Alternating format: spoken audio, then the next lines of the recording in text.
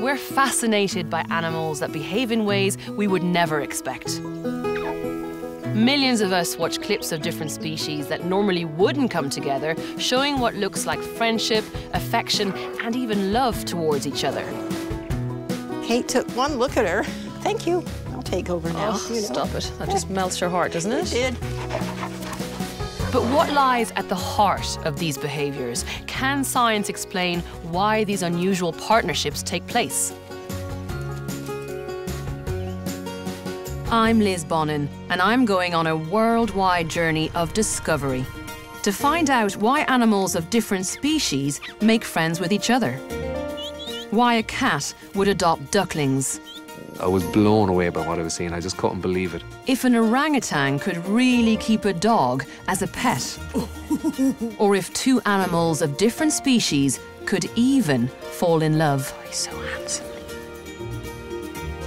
I'm on a mission to find the world's cutest and weirdest animal friends.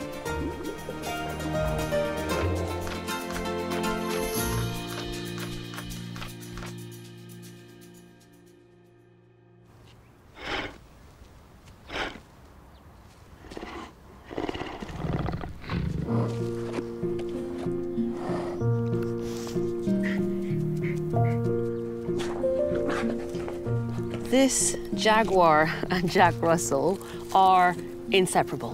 When staff tried to move the jaguar to a bigger enclosure of its own as it grew up, they were having none of it. Both cried and whined incessantly until they were finally reunited.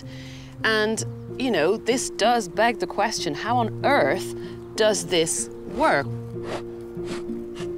Cats and dogs don't normally get along. But here in this wildlife park in South Africa, Bullet the Jack Russell is best mates with a predatory jaguar named Jag, who could easily have him for dinner. But instead, Bullet and Jag spend as much time as they can together in this enclosure. They eat and sleep together and are always playing together. So what's going on? For a long time, we've thought that most animals of different species have evolved to stick to their own kind and to generally not get along.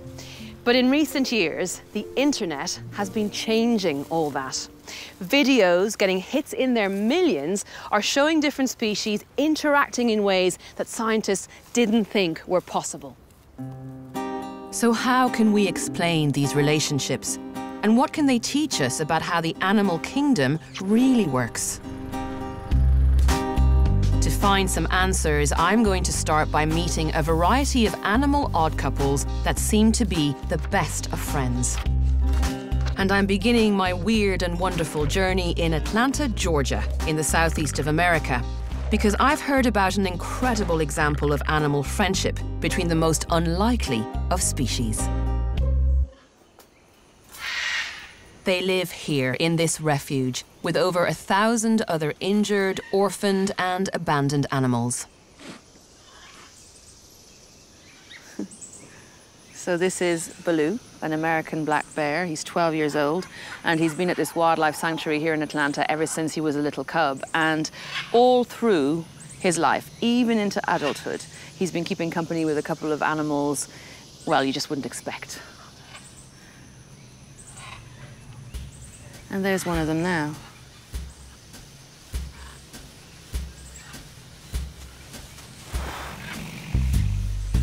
Is that your friend? I have never seen a fully grown bear and tiger in the same enclosure before. Shere Khan is a Bengal tiger who's also around 12 years old. Asian black bears and tigers do share the same territory in the Far East, but when they meet, one of them ends up badly injured or killed. And so to see these two guys, they're around 12 years old, showing so much affection for each other is pretty amazing. The third member of this unlikely friendship is a lion called Leo. The bear's the boss, And then Leo the lion falls in second, and then Shere Khan's a little, you know, he's a little wild child. When they're sleeping in the clubhouse, all three of them, they pile in together. They just know each other, and they love each other. Jama Hedgecoth is the founder of this sanctuary, and she's looked after the three of them since they were just a couple of months old. Kept illegally as pets, they were confiscated by the authorities and brought to her wildlife sanctuary. They had been in a dark basement, and they were all kept together. And then the tiger and the lion's noses were busted up, and they're scarred to this day.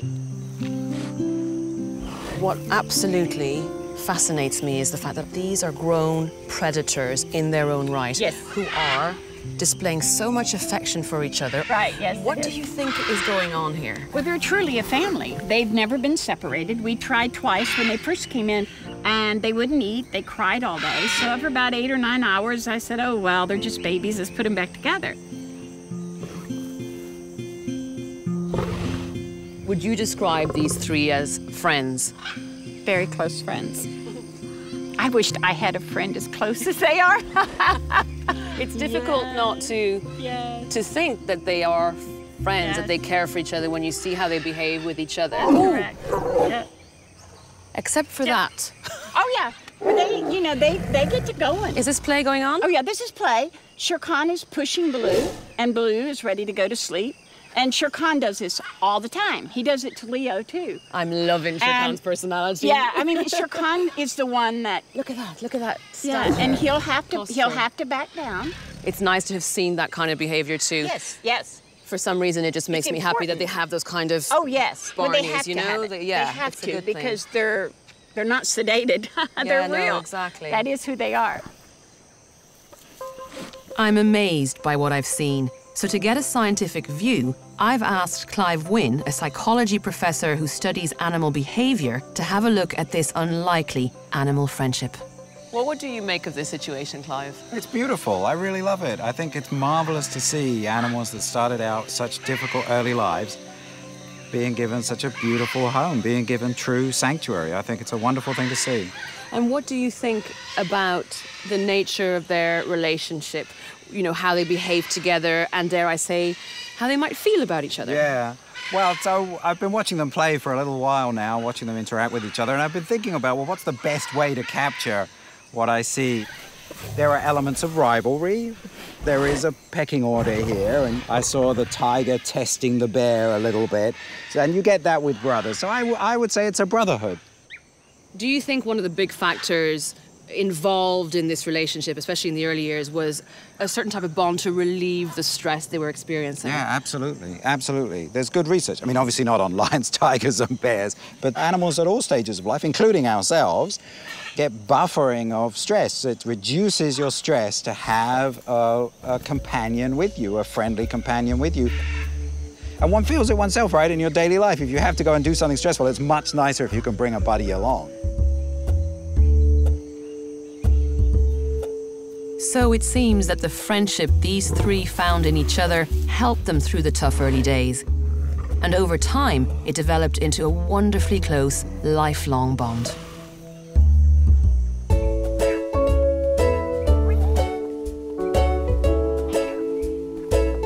The need to find a friend, no matter who they are, is clearly a very strong instinct.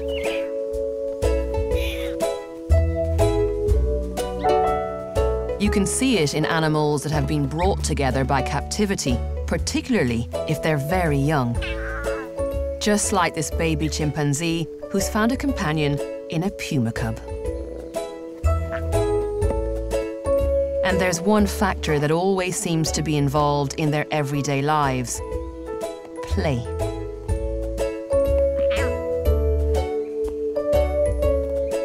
So why is that? Is play a crucial part of what creates these cross-species bonds?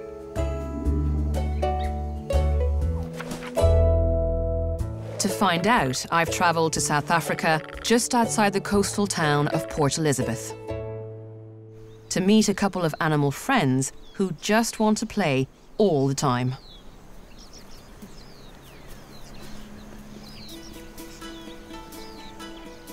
This is Hugo the bulldog. And his friend, Igor, the lion cub. Look at that.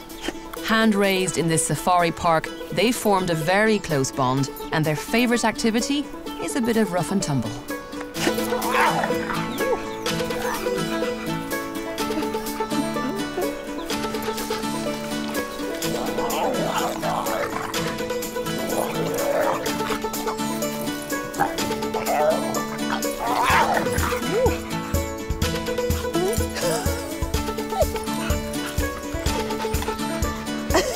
Hugo is classic.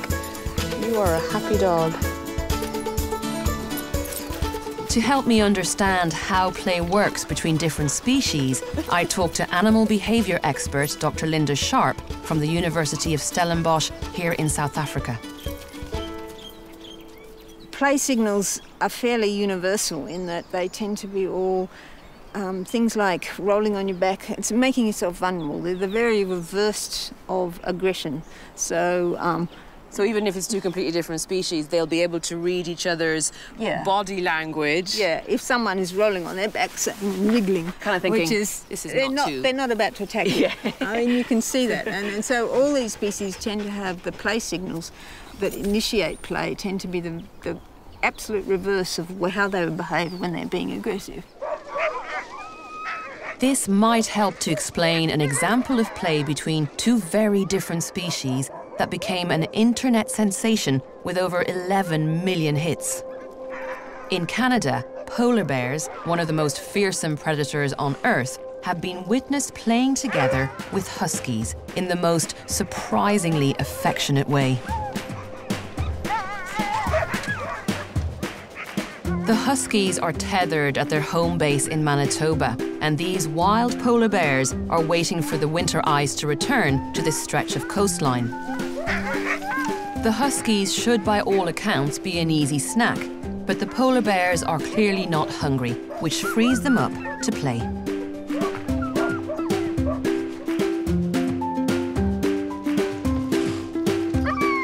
But that doesn't really explain why they would choose to do this.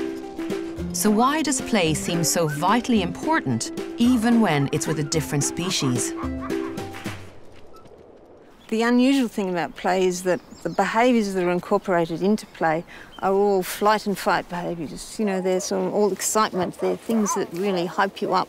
Okay. And so one theory is that play, you're doing this exciting activity that's just a little bit dangerous, just a little bit, you're pretending there's a predator after you, or you're being overcome by this other animal who's fighting you, and so there's this little fusion of excitement and stress.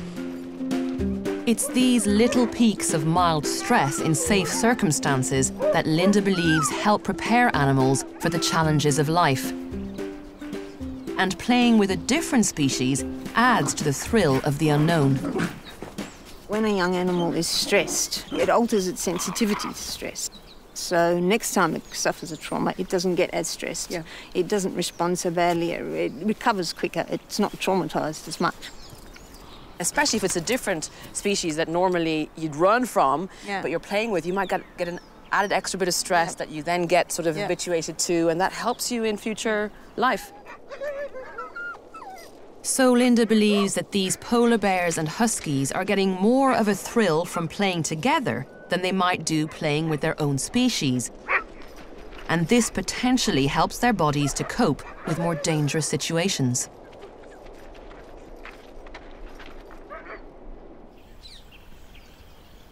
Stress in small doses is clearly beneficial. But too much can be dangerous. I've travelled across South Africa to a secret location to meet an animal that's so reliant on its friends, it will die without them. This is a cross-species friendship that's not only saving lives, it's helping to save an entire species. Rhinos in Africa are in crisis. They're being slaughtered at an alarming rate for their horns because they're prized by the Asian medicine trade, despite the fact that they have absolutely no medicinal value whatsoever. Now, in South Africa, Last year alone, 688 rhino were killed. And that's tragic enough in itself, but it gets worse because it's led to an unprecedented number of orphaned, traumatized calves like these two. Now, if they're very, very lucky, they get to come to a place like this. Heavily guarded, it's a relative safe haven where rhinos are brought to help reduce the risk of poaching. But they've also discovered that cross-species relationships can help save the rhino orphans they receive. This is all because young rhinos are surprisingly fragile.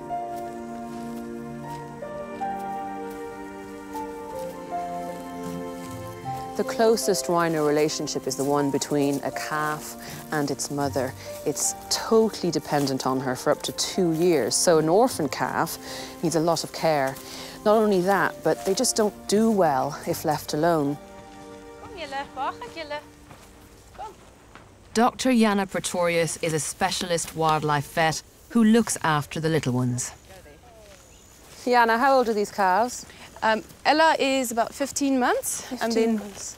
Benjamin is about 7 months. And are they both orphaned from poaching?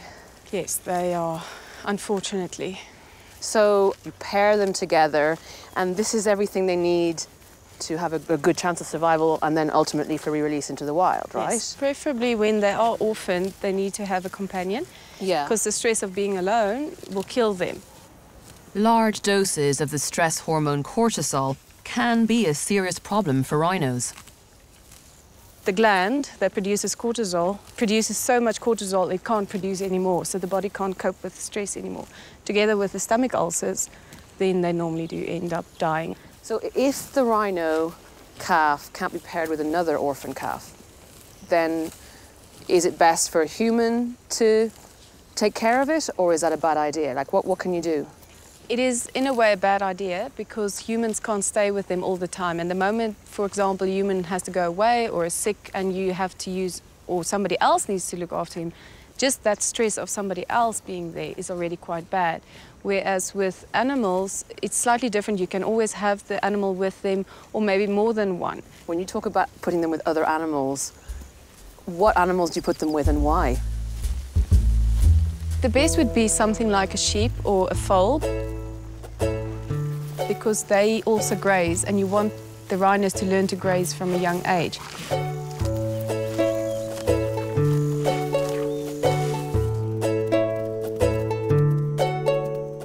If they're with humans and, for example, dogs, they end up not wanting to graze. And we have seen that, where they actually will eat dog food but won't eat grass. So you put them with a sheep, and how close does this bond become? And what is it about that bond that makes these animals de-stress and give them a better chance of survival? It's purely the companionship of not being alone. When they're alone, they're uncertain, they can't see well. They're very insecure animals, the calves. You wouldn't think of a rhino as being timid, but no. Especially the white rhino, they're very timid. I find rhino bums amazing. They're just so fat and gorgeous with a little dinky tail. They're amazing, aren't they? With the careful introduction of a close companion, precious rhino lives are being saved. But could such a deep bond ever develop between different species without our encouragement? I've travelled to the west coast of Canada, just outside the town of Courtenay on Vancouver Island, because I've heard about the most endearing relationship between two different species that came about purely of their own choice.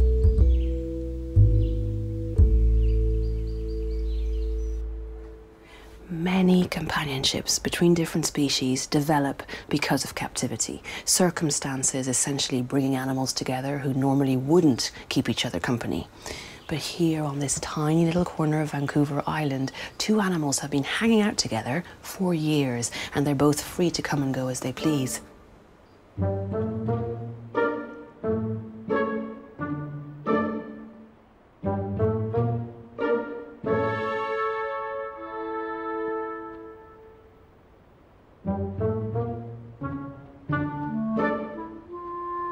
Pippin is a wild black-tailed deer who's formed an incredibly close bond with Kate, the Great Dane that lives in this house.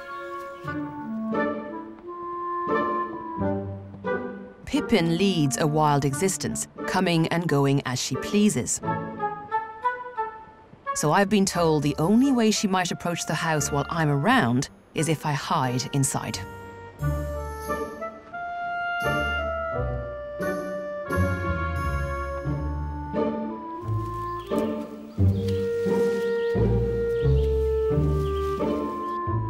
Five years ago, Kate's owner, Isabel Springett, discovered Pippin in the woods when she was just a tiny newborn fawn. She left her there hoping her mother would come back and find her, but it didn't quite work out that way. The next day, I started hearing the crying, and that went on for 3 days. So that was it. I thought, this is crazy. I'm taking her in. And the only reason I put her on the dog's bed is because it was the only spot to put her. Yeah. And Kate took one look at her, and that was it. It was, thank you, I'll take over now, Oh, you know. stop it. That just melts her heart, doesn't it? It did, yeah. This is a film Isabel took of those early days together. There is this maternal behaviour going on with Yeah, Kate? definitely. Yeah, she never had puppies, but when it comes to little things, she's maternal. But did Kate ever suckle? No, she had Pippin? nothing No. to suckle with, Okay, but she would try. Really? Oh, boy, did she try. So Pippin tried to suckle? Yeah, Kate would stand there and she'd be bunting and bunting and bunting. And Kate was so patient. She never told her off. Really? No. And we'd be getting the bottle ready and she would be bunting and sucking on nothing, you know. Poor Kate, I used to feel sorry Our poor for Kate her. was like, it's okay, I'm just going to take it. She'd just hump her back and stand there.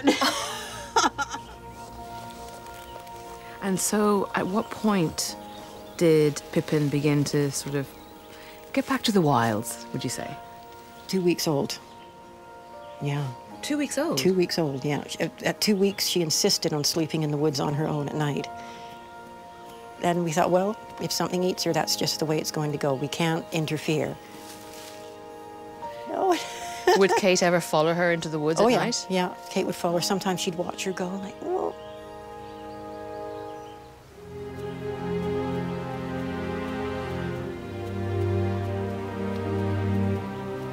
She's gone.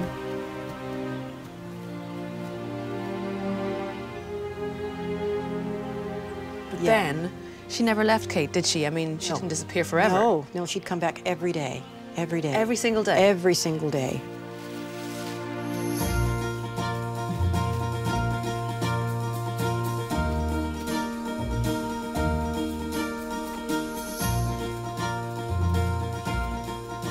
So how long did this maternal behaviour carry on? Probably till Pip was about 6 months old. And then it sort of turned into a friendship, playtime, buddy thing. The older Pip got, the more they would play like friends.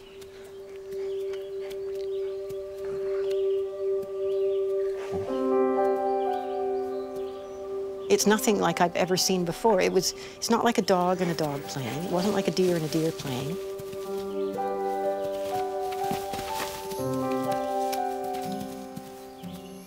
Kate toned down the aggression a little bit with the play.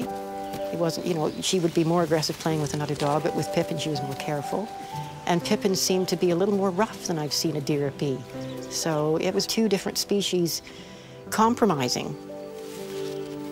They would smack into each other and run and leap and do their neck twirls and lick and, oh, it was really funny to watch. How old are these two now? How long have they known each other? 5 years, yeah. And I think Pip's had 1, 2, 3, 4, 7 fawns now. Pippin spends the majority of her time with the wild herd, but she returns to the area surrounding the house each year to give birth to her fawns. You know, the beginning of their relationship was a maternal, nurturing sort of relationship. And now it's like old friends. And now it's like old friends. Yeah. What makes you think that?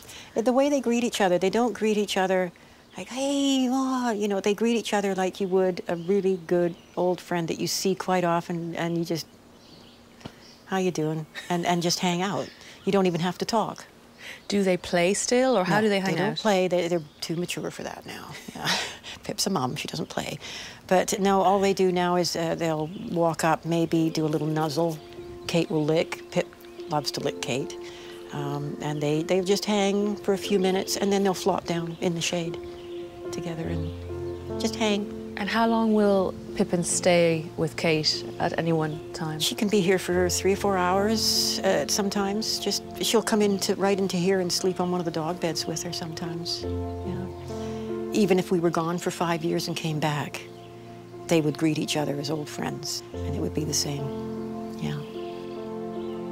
This is a lifelong bond formed from a maternal instinct that developed and was cemented by years of playing and spending time together. The relationship between Kate and Pippin is remarkable. Two animals seeking each other out to spend time together without the constraints that are often made by man. And to me, that makes this animal friendship far more compelling than in captive situations. So far, I've met many different animal friends that have found each other through their unusual circumstances, be they in captivity or in the wild. And it's clear how important play and close interactions can be for maintaining those bonds, and even for keeping an animal alive. But hearing how Kate looked after Pippin when she was a tiny fawn introduces another important reason for animals of different species to come together: the mothering instinct. On the next step of my journey, I'm going to investigate stories of misplaced mothering that defy belief. Incidents of predators ignoring their hunting instincts and instead caring for young animals that should be their prey. But first, I'm going to the south of the USA, to Mountain Home, Arkansas, and a wildlife refuge that's home to a remarkable supermum. This refuge takes on many abandoned animals in need, and it's run by a devoted carer named Janice.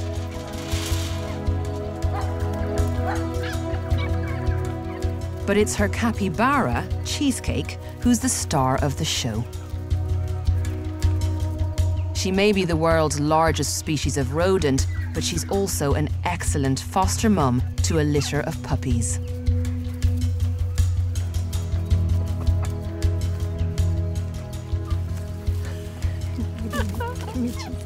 So how did this scenario arise, Janice? I mean, this capybara is surrounded by I don't know how many puppies. I've lost count. Yes, it's just one day I had a litter of orphan puppies that were ready to move out of the house, and this was the most secure pen for a little puppy. And I knew she was social with other animals, and she took right to it, and she's had every litter since. And so how many litters has she had? Well, this year alone, she's on number 4, and there's another one coming up soon. So you get, unfortunately, a lot of puppies given to you from abandoned litters? I rescue a lot of pregnant mamas, or mamas that just have given birth that are in dire straits and nowhere to go. And it's one of the specialties I do with special needs animals. So it's an unfortunate situation, but when you say that the capybara mothers these pups, what do you mean? She sleeps with them. She eats with them. They'll play with her. They'll groom her, and she seems to enjoy it. I think she just has kind of that aura around her that makes them feel safe and secure. Cheesecake has never had her own young. But being a capybara, she knows exactly what to do with this lot. In the wild, capybara help to look after each other's young, sharing the parenting duties. And what she's demonstrating is just how powerful that mothering instinct is. So perhaps Cheesecake here, in this captive situation, has become such an excellent foster mother because her natural instincts to take care of little ones have kicked in. And I'm taking that one home. You know that, don't you? Yeah, you can have that one. Good stuff. The mothering instinct may come easily to a plant-eating supermum like the capybara, but can it explain why a predator would choose to mother what would normally be its prey? In Ireland, just outside the town of Clara, County Offaly, lives a young couple with the most remarkable story to tell.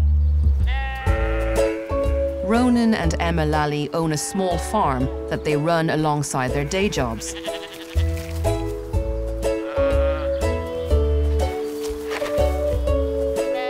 They have a lovely collection of animals, but wanted some ducks to complete the picture. So they got in some fertilized eggs. On the day they hatched, Ronan went to check on them, but couldn't find the ducklings in the barn. Within seconds of that, a cat jumped down from a pigeonhole within the shed over there, and I kind of put one and one together, and I just presumed that the cat had swallowed up the ducklings. At this stage, they were missing for about 6 hours, so Ronan thought there was no hope at all. After searching round the farm, they eventually found the ducklings. But unfortunately, the cat, Della, had got there first. I ended up catching the cat with a duck in her mouth at this stage, and it really looked, Ronan was like, she's going to kill the duck. I was thinking, oh no, Yeah. we're only after getting them back and now she's going to eat them right in front of us. Then, Emma noticed something unusual. I was like, Ronan, she's not actually forcefully holding this duck. That's when the amazing thing happened. We put the cat down, put the ducklings down, and then all of a sudden the 3 little ducklings waddled straight underneath the cat. The cat lay down on her side, put her paw over one of the little ducklings and was kind of nursing the duckling in towards us. So we were, I mean, just absolutely blown away with this. Because normally cats would eat little small birds, but it was awesome. It was just incredible to see it. She was very content at this stage. She was purring and she was really loving towards the ducklings. When I was petting her down, I noticed that she actually had given birth to 3 kittens only within an hour or so beforehand. It was a very lucky coincidence for the ducklings that the cat found them just after giving birth herself. For a narrow window of a couple of hours, mothering hormones will have been coursing through her body, causing her to love and nurture any small, warm, furry creature she found next to her. I have no doubt whatsoever that the cat was thinking dinner if she had seen them either maybe a couple of hours before or a couple of hours after. I've no doubt that she would have put the napkin around her neck, knife and fork, salt and pepper, the whole lot. But it was when they came to move the unusual family into a safer spot that they got an even greater surprise.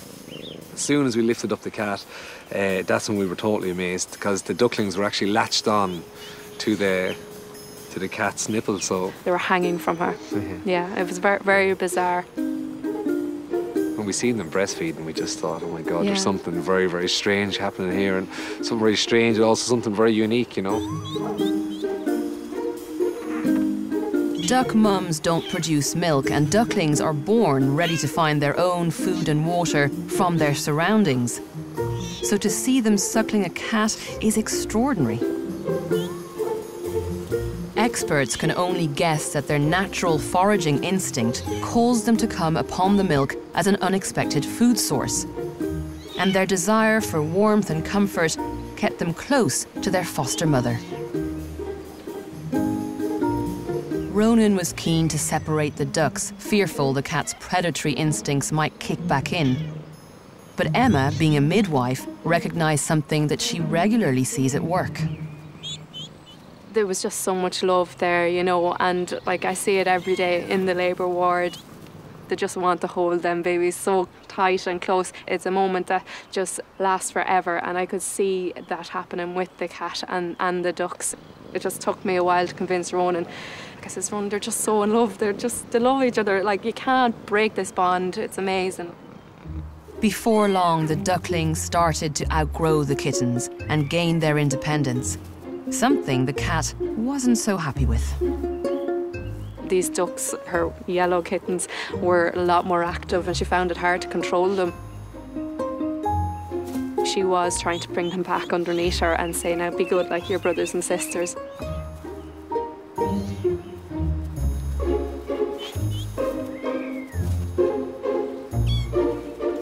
Several weeks later, the kittens are still small, and the ducks, although independent, still have an attachment to their surrogate mum.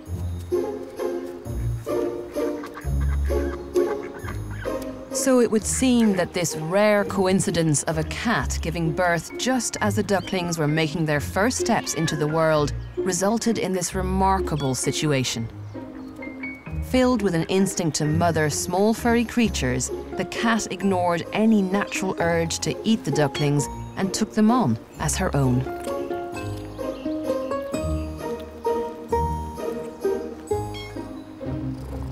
Now, it could be argued that all of this only happened because it was a domestic situation with animals that were unusually close to each other. But there are other examples that suggest the mothering instinct is so strong, this can even happen in the wild. A few years ago, the most surprising example of misplaced mothering took place in Kenya. The story of this lioness and oryx has an unhappy ending, but not for the reason you might think. A newborn oryx, surely just minutes from being this lion's next meal. But to the complete amazement of the rangers who were monitoring the situation, the lioness didn't try to eat it. Instead, she cared for it as if it were her own young. Just like the cat with her ducklings, a strong instinct to protect and nurture was overriding the predatory instinct to kill it. Many theories were put forward as to why she was behaving in this way, and the consensus was that she was a young lioness who'd gone through some kind of traumatic experience involving being separated from her pride, and as a result, her mental state had led her to want to nurture this calf in some way. But unfortunately, the relationship came to a sudden end. When the lioness took her eye off the calf for just a few moments, a male lion pounced and killed it.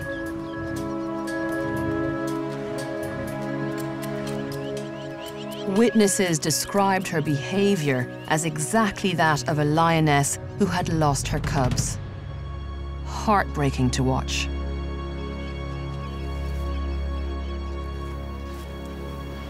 Everyone thought that was the end of the story. But the lioness went on to adopt not one, but 5 more oryx calves. Now, none of the relationships lasted as long as the first one, but this continuing fixation points to a traumatized animal desperate to nurture, even if the young in question isn't her own species. The lioness was always going to struggle to keep the calves alive, especially as she wasn't able to feed them. But there is an example of cross-species mothering I've read about that caused a real stir in the scientific community, because not only was it in the wild, but it was long-lasting. I've travelled to Sao Paulo in Brazil to find out what happened. Hey, over here. Hello there.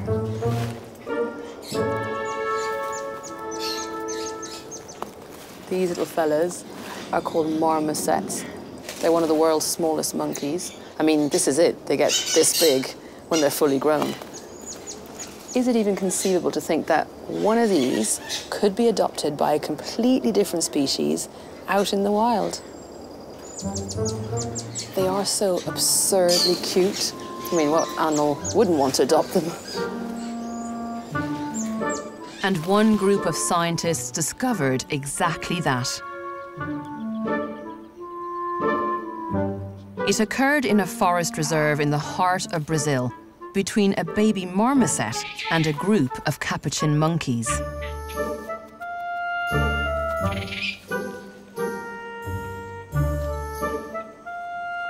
I meet up with Professor Patricia Izar, one of the scientists who witnessed this rare event, the only long-term cross-species mothering that's ever been documented in the wild. When the marmosets, they encounter the capuchins, usually they go away. They are afraid of the capuchins. Yeah. They hunt for small mammals, small rodents, and marsupials, and even small primates. Yeah. So they've been known to eat a little marmoset or two. Yeah. Okay, which makes this entire episode, which you were privy to, even more unusual. Yes. Suddenly, one day, the female appeared with a very, very tiny marmoset, probably days old. She was carrying the marmoset as if she was carrying her own baby. This in itself was extremely unusual, but what happened next almost certainly saved the marmoset's life. The capuchin allowed the baby marmoset to breastfeed. She was here with her mouth and the capuchin's nipple. Yeah. We couldn't tell for sure that she was suckling, but she was in that position several times a day as a baby capuchin, as she would do with a marmoset mother, and she survived. What did you think when you first saw that? That, for us, was really, really amazing. That's unheard of. It's completely unique, this case, Completely unique, yes, yes. Over the coming months, the marmoset became very much part of the group. But there were some differences in the way she was treated. How does it manage to integrate into a group that's essentially very different in its behavior, in its ecology, everything? Perfectly. Did it work well? Yeah. Yes. In fact, the dominant male, sometimes we saw that he was treating her more or less like we treat our pets. So is this possible? Can animals, other than humans, keep pets? Patricia has some footage that sheds more light on the relationship. She just looks like one of the pebbles they used to crack the nuts. She's that small. I'm surprised they didn't squash her by accident. I mean, she's so tiny. Cracking a nut. Is she going to go in for some? Yes. And is he going to allow her? Yes. See the proximity. He's fine with her. Why do you think he's so relaxed? Because I think she's so tiny, tiny, tiny. He doesn't see her as a competition. He's watched her take some of the nuts. And that's okay. It's adorable to watch it in action, isn't it? And he let her, you know. He's not stupid. He wouldn't let her do it if he didn't want her to. So is she like his little toy? She's so cute, he just can't help but just let her get away with murder. Compared to the other capuchins, you know. A wild animal keeping another species as a pet is unheard of and would be a hugely significant discovery. Great tool use as well. By the by, these are very clever monkeys, there's no question. Tool use was once considered a uniquely human activity. So could pet keeping be another behavior that we share with other animals? We'll never know in this case, as sadly the marmoset disappeared after 14 months. Maybe a predator got her, or perhaps she joined another group of marmosets. But it does make me wonder if there are any other examples of animals that might keep pets, and if this could be another reason for different species to hang out with each other.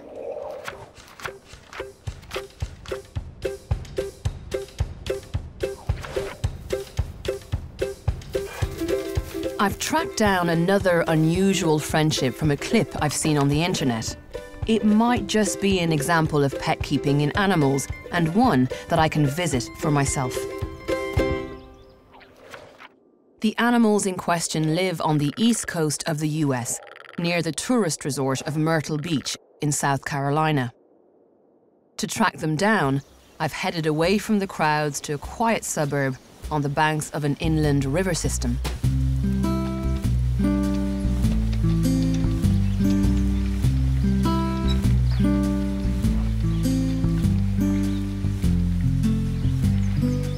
Here, an animal trainer named Doc Antle runs a wildlife safari park with an exotic collection of animals that includes a hound named Roscoe and an orangutan named Hanuman that appears to be treating the dog like a pet. Doc is currently training Hanuman to take Roscoe for a walk, but Hanuman seems to be taking it a step further. He just kind of holds on to you for security. I'm good with that. You're the tree at the moment. I can be a tree. How long has Hanuman and Roscoe? They've known each other. Friends? They've known each other for the last 7 years now. And how did it all begin? Because it is a bit of an odd couple, isn't it? They are an odd couple. They met each other by time that they spend down on the river. Doc often takes his elephant and some of the orangutans down to the river to cool off and have some fun in the water. But on one occasion, back in 2006, they came across a stray hound dog on their route. One of the orangs, Surya, jumped down and started playing with the hound, and they instantly hit it off. Before long, all the orangs were playing and the dog had a new group of friends. They then grab each other and play and pet and start being kids goofing around on the water. And it just engaged them, and they thought that he was a fabulous guy. At the end of the day, Doc headed back, hoping the stray dog would find its own way home. But the hound, who they later named Roscoe, had other ideas. The dog had made his way into the secure gated area, and he was there with them. And they have a constant supply of food there and water. They put out the water for him, and they also started taking monkey biscuits. Oh no, he likes my bracelet. He's just gonna look at it. They started taking monkey biscuits and handing him monkey biscuits. And the next so time they were like, we want to hang out with Roscoe. And Roscoe was in that state of really hunger, and he ate everything they would give him until he was it looked like he'd swallowed a basketball. Dogs have evolved to be excellent pets, and for the orangs to be feeding and caring for Roscoe suggests they may have been treating him like one. But can that really be the case? If so, that is extraordinary.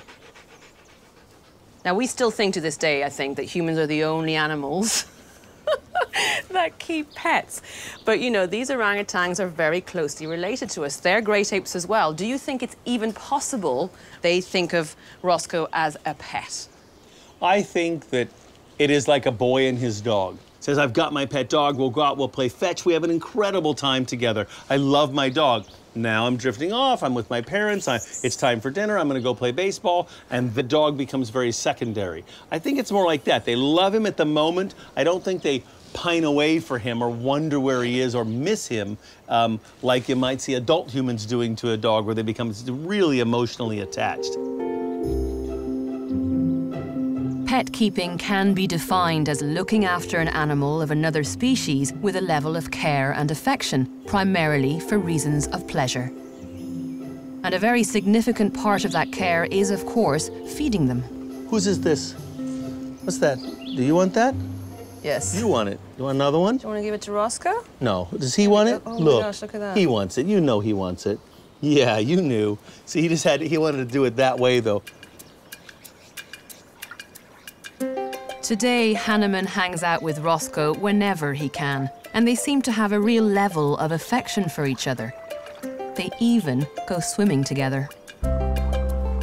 Hanneman is only one of 2 apes in the whole world that can swim like this. Now, both Hanneman and Roscoe are obviously trained, so I wonder how much that affects what I'm seeing.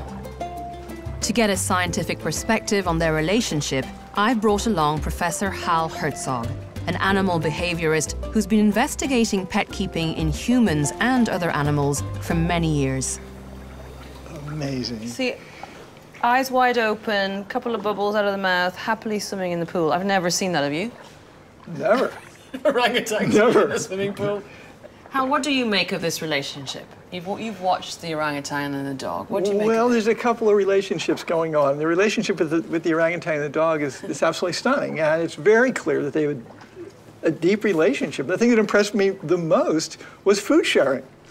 Was the orangutan being perfectly happy taking orangutan chow, you know, not dog food. It was monkey chow. It was monkey chow for sure, and giving it to Roscoe. It was quite stunning. So what do you think that means, that a great ape would share food with a completely different species? What do you think is going on in its head? I think to some extent it means that the great ape is recognizing the existence of the dog as in a way, a like-minded creature. It's treating it like a like-minded creature, just the way we would a dog or a cat in our lives. Do you think we can call this pet keeping? I would. Roscoe thinks so. You say yes. I said Roscoe See, said I'm far yes. too cynical in my old age. know. What do you think? I I think the relationship that those guys have would fall into my definition of pet keeping. Really? Yes. Because for you to say that is a big deal. It is a big deal. But the thing that's interesting for me is that these relationships don't seem to exist outside human agency. And maybe the biggest part of the human agency is having a full stomach. Hal believes that in the wild, animals are too busy finding food and avoiding predators to have the time to devote to another animal in the way we might look after a pet. I argue that humans are the only animals that keep pets. Yes. Although you do see the rudiments of the motivation in other animals. And to me, what the orangutan here is doing is exemplifying that the rudiments of the urge to keep pets are right here in South Carolina. This is the perfect storm here. You've got a human being, Doc, who understands animals at a very, very deep level. You've got this ideal situation where there's plenty of food. And what this shows is that great apes, and probably a lot of other animals, are capable of deeply loving members of another species, but yet they don't seem to do it in the real world, as far as I know, with one exception. It was a case in Brazil where a group of primatologists discovered a troop of capuchin monkeys. And they adopted a 2-month-old marmoset. I know the case. Baby marmoset. We covered it, yeah. It's absolutely fascinating. And so to me, this does have the elements that you see in human pet keeping, is that the relationship is one of fondness. They're not getting anything out of it. They were feeding the creature. They liked it that much. And protecting it. But the other thing is it was long-lasting. To me, it's the closest thing to what I would call human pet keeping. But the thing is, it's one case of the millions of hours that primatologists have been, spent with their glasses, and looking at trees. It's the only case. The fact that the potential for pet keeping exists in animals other than ourselves is revolutionary. But it's also forcing scientists like Hal to rethink what they know about animal minds. And that's what's been so fascinating about the journey I've been on. By looking at some of the most extreme, unusual, and surprising animal friendships, we can gain a better understanding of the powerful instincts and needs that motivate all animals. Drives that are so strong, they can sometimes cross the species divide.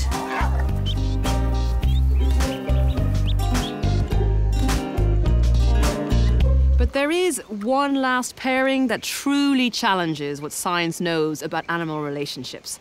And that's because it involves a question of animal attraction and possibly even love. And to witness this odd couple, I'm visiting a safari park in South Africa, not far from Pretoria, to meet a kudu, a species of antelope, named Charles. He's a fine specimen. Charles is a male kudu, and he belongs to a wild herd here in this reserve in South Africa. Now, in a kudu herd, only the dominant male breeds at any one time, and the rest of the males disperse into bachelor herds, or they become solitary kudus until they get the chance to usurp the alpha male and grab the throne. And Charles is one of these solitary males, for now at least.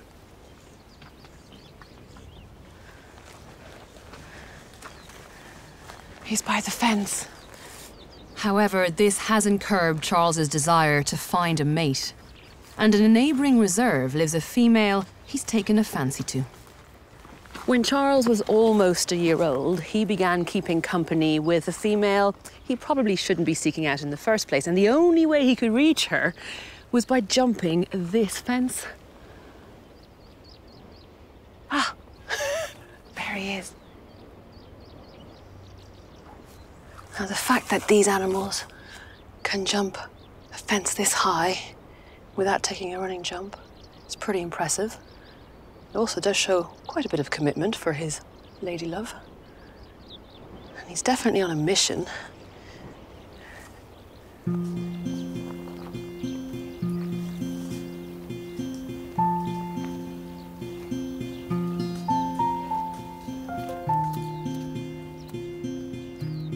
Now, ever since he's followed her around, he's been hanging out with her, and the rangers have called this female Camilla.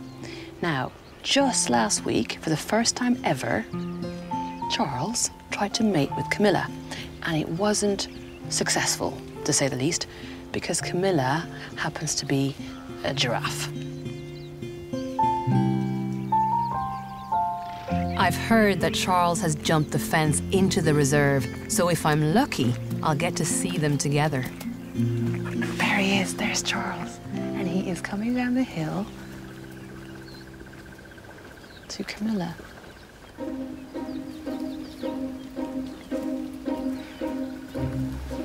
God, he's so handsome.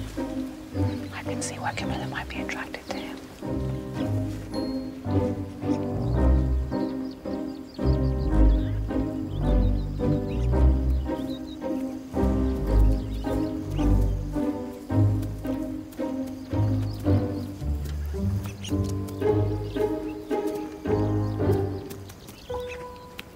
When they meet, they do seem to prefer spending time with each other rather than the other animals in the area.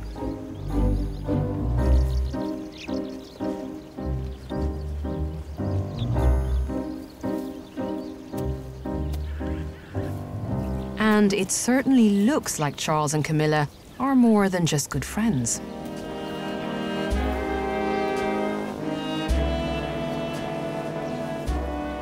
Charles and Camilla started hanging out when they were juveniles, so that does point to a relationship based on attachment hormones, companionship.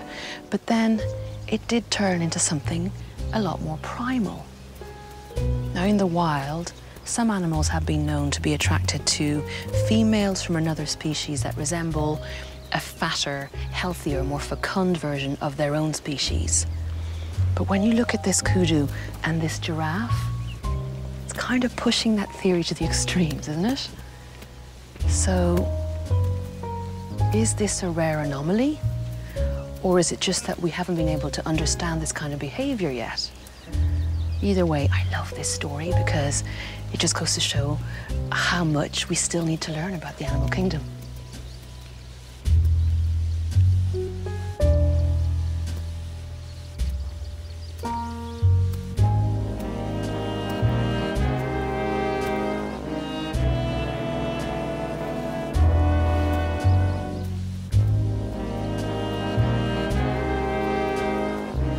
She's following him, guys.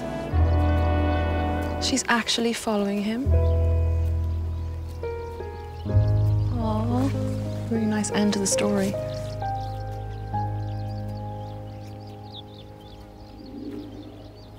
We've seen how different species are capable of remarkable, complex, and meaningful relationships with each other. Oh my gosh.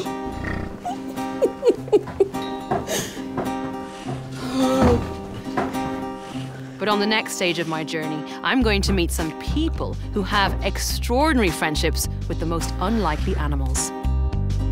I'll be on the hunt for the most unusual partnerships to try and find out why these animals have taken these people into their hearts and not their mouths. By studying these relationships, not only can we understand more about these weird and wonderful pairings, but we can also get an insight into the fascinating world of animal lives and minds.